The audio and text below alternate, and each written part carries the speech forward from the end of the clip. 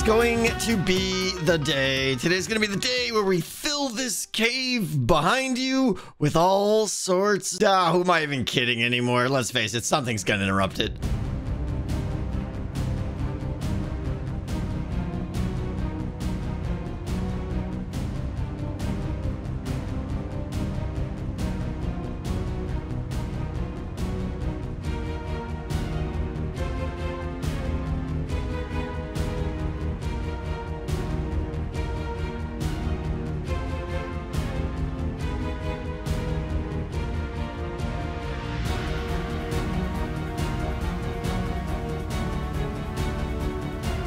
I need lava, lava. I'm all out, and I know there's one person who has lots of it. I just don't know.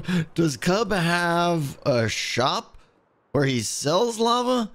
I think he's got something like, I remember seeing like a huge dripstone lava collector thing somewhere. Oh, nice little touch there with the flames on the walls there. Okay, so this is it, but this isn't a shop, I don't think. Is he selling? Is he selling lava here? I don't see any signs or nothing, just a lot of buckets. Is this free? Is this free? I know Mumbo also has that crazy zigzag lava farm he made recently, but I don't know if he's selling it. Also, can we just take a moment to recognize that like the entire pathway of Cub's entire biome area here, raw iron blocks? Really, Cub? Really? That's like the most amazing flex ever? Do you know how much iron it takes? How much raw iron blocks it takes to make this? This guy's nuts. It looks like we'll be filling our buckets the old-fashioned way. Oh, look at Joe looking to help out. What a guy. I appreciate it. I'm getting tons of the nether now. No worries. The old-fashioned way. Hey, the lava fairy showed up anyway. Molten lava for Tango Tech. Enjoy, Joe Hills. Thanks, Joe.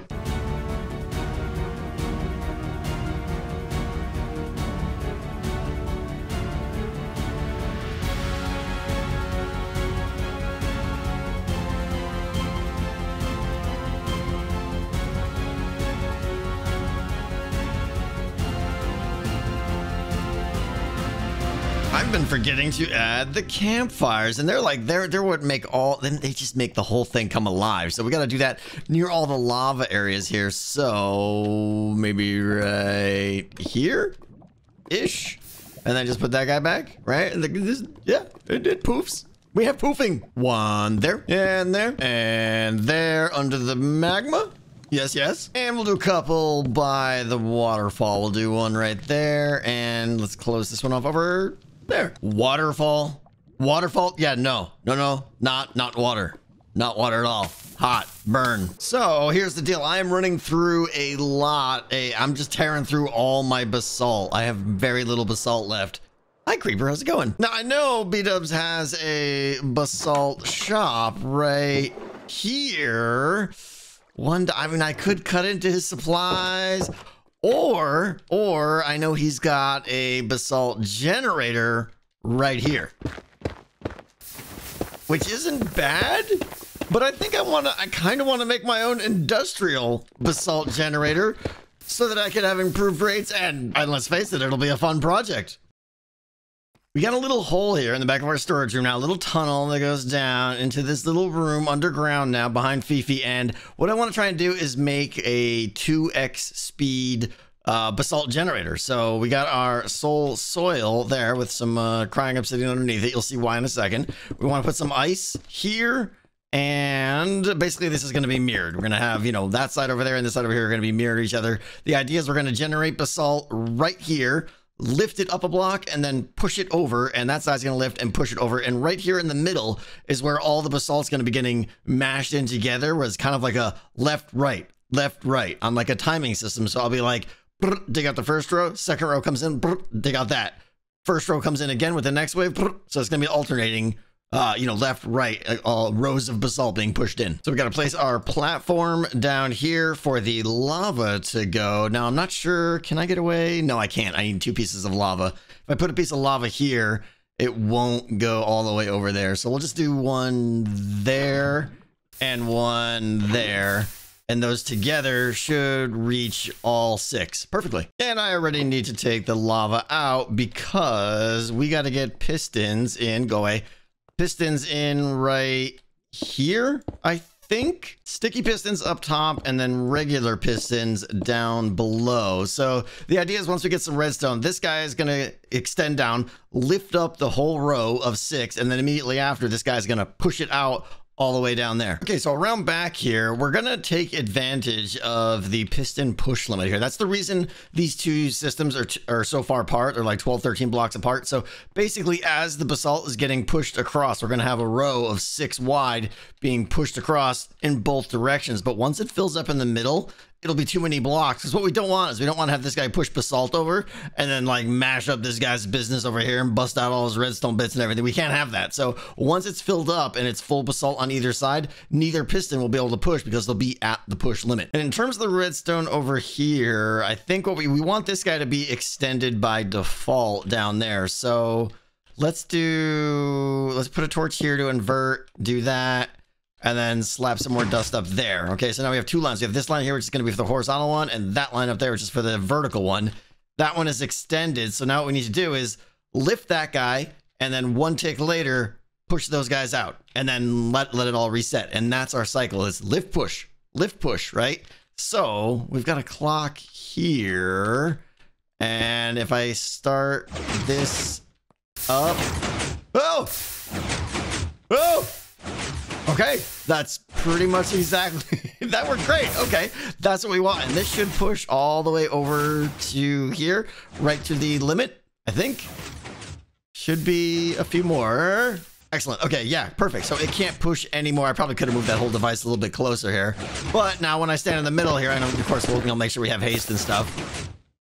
It's just going to keep filling in. And what we want to do now is the exact same thing over on this side, but slightly out of phase. So that's like this side is like push across, and then this side is like push across, and then push across, and push across. And there's going to be a limit to how fast we can do this because it's basically how fast it takes the basalt to get made each loop. Okay, the other side is theoretically ready to go. I got another observer here that's going to run that line off the clock, and I think I just want to put a little bit of delay here to, like I said, to kind of make them go out of phase. Let's see now. Hold on, let me break some room here. 1. Oh, this one ain't pushing. Why you no push? What? Oh, hi. Redstone helps sometimes, yeah. Bloop. Okay, there we go.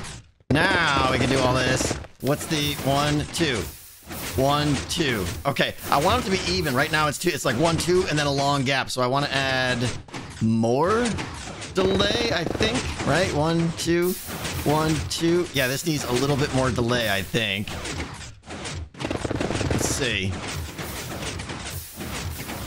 Okay, yeah, that's more evenly spaced out now, I think. 1, 2, 1, 2. Okay, good. Okay, I think we're pretty much done. The only thing I want to tweak now is this clock here, because that determines, like, you know, the phase of the whole thing, the period, if you will, of how fast this thing goes. And that is determined by how fast, you really can't see it in there, but how fast the basalt is generated. You can hear the psst. Every time you hear psst, it's like generating. So I could probably, let's just knock that back and see now if we get, I'm not even sure the right way to do this. Well, let's just go to the extreme and see what happens, right? If we made this clock super fast, right?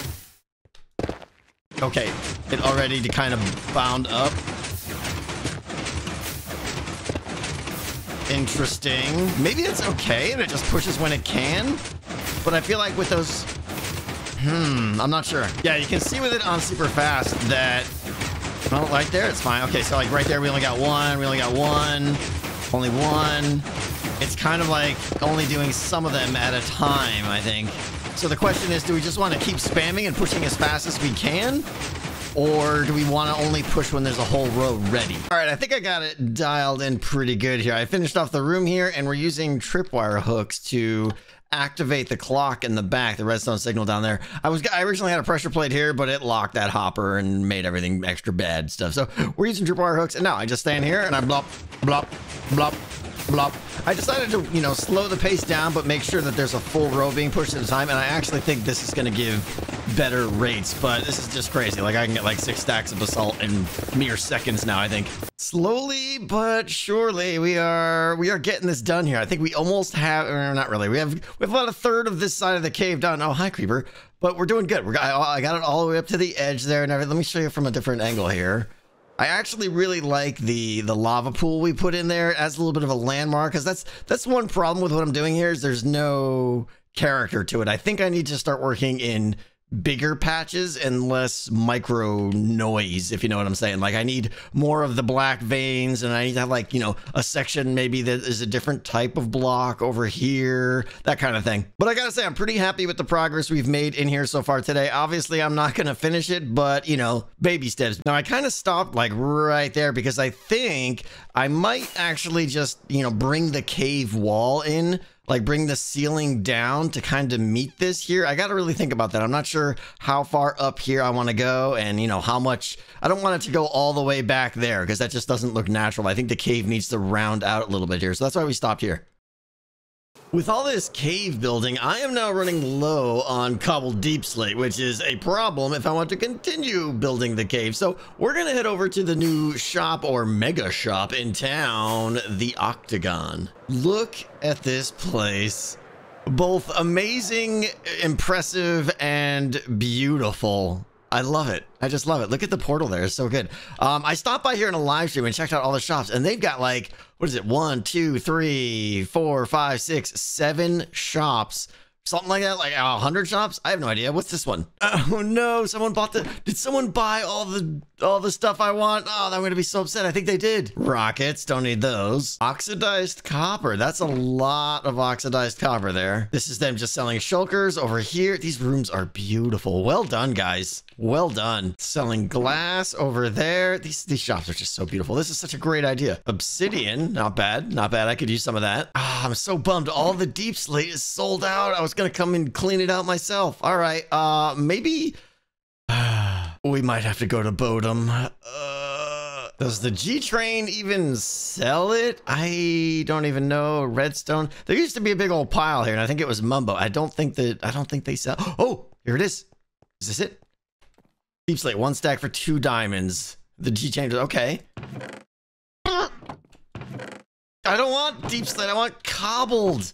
I need. Okay. Well, that's that, I guess. 2 stacks. Put in the diamond. Well, that's kind of disappointing. Who else sells this stuff? What about eye candy? Does he sell it? I don't think so. He sells a lot of stuff here. Oh. I love the music. This is great. Well, I don't know who else sells deep slate. By the way, Scar has been so busy. This area just looks amazing. He's totally scarifying it. All right, since we're low on deep slate, I want to head over to a little secondary project, which is to head over to the iron farm. So here's the deal. I really haven't been running my iron farm all that much. I think like only 3 or 4 times. In fact, do I even have any? 14 pieces of iron. So yeah, we're not exactly swimming in iron, and there's a reason for that. And the farm has got a little bit of a flaw to it that I haven't figured out yet. And that is, if I could swoop on down in here, these guys, these villagers, they're taking damage, and very randomly and very rarely, I think they take a little bit of damage and they're dying. They're dying. In fact, when it becomes nighttime, they're going to sleep here. And I think one of these guys, I think there's only 2 right there. They stack on top of each other like crazy. I think there's only 2 right there. So we lost one there. So we got to replace another villager here, which I've already done a couple of times. So I think I want to try and actually fix that today. And I think what's happening, well, let me turn it on. I'll show you. So if you remember how this works, the villagers get lifted up the bubble column. They go up there. They spawn a golem on the platform. And then the water disappears and they drop. But you see how there's that extra little water there to catch them, and that water hangs around a little bit. What I'm thinking though is maybe, let's see over here now.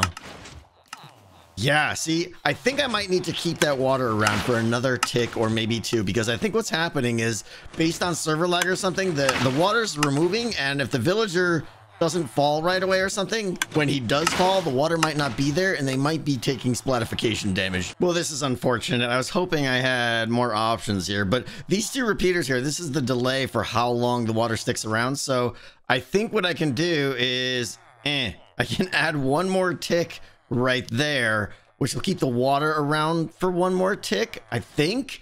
And hopefully that makes the difference. I'd like to add 2, but I'm going to add 1 to everything, and I'm going to run the farm for a little while and see. That wasn't so bad. All the timings have been modified. Now what I want to do is give a little bit of splashy on these guys in case they are hurt. I want to tip-top them off. And take it in the face. Bloop, bloop, a splash. And you too. Oh, they're sleeping. See, now I can count them. Yeah, okay, we're missing 1 over here on the south side. Okay, middle south side, I need to add a villager. Everyone else is good.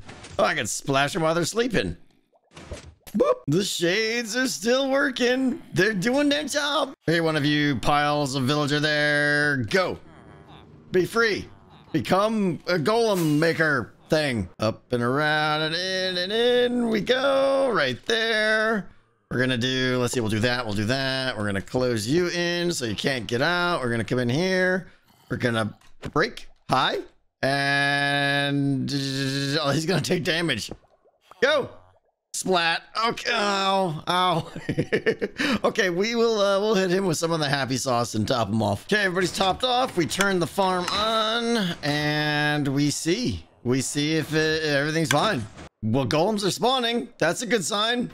I mean, the farm pretty much works the same way. I didn't really change much. Hopefully now, I will AFK tonight, and hopefully the villagers won't take any damage, because it's pretty annoying waking up every morning and there's like 2-3 villagers just missing. I absolutely love this farm. This is still the best thing. Between this and the copper farm, I'm super proud of them. This thing was a lot of fun to make, and I already have ideas going around about how to improve this thing. So next season we'll make something like this, but even better. So unfortunately, guys, I do need to cut this episode a little bit short. I got some plans. I'm leaving town for like 4 days, hopping on a plane in a little bit, so I am out of time. I actually got to get packing and get some sleep, so I apologize for the short episode. Hope you enjoyed it, and I am excited about the progress we're making over here on the side. It's got me thinking, yes, in fact, I can finish this cave with a little bit of work. Okay, so it's a lot of work, but I'm more likely to finish it now than I was